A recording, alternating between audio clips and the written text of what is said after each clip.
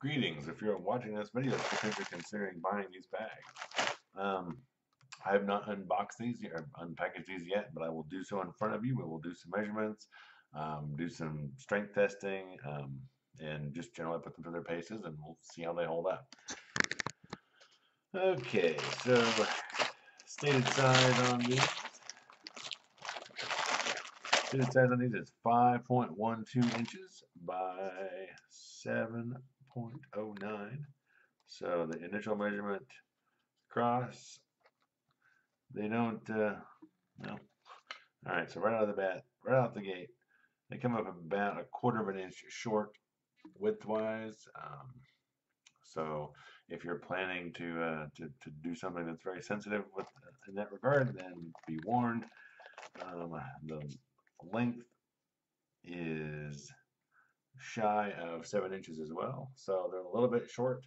Also of note is the measurements given are the full length of the bag and not the actual usable section. So if you just go up to the drawstring, you're looking at about 5.5 inches. So a little smaller than indicated.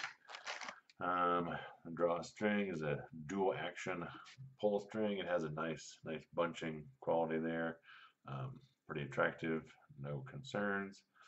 The fabric itself seems very stern. Let's give the seams a bit of a pull, and you can kind of somewhat easily pull these apart.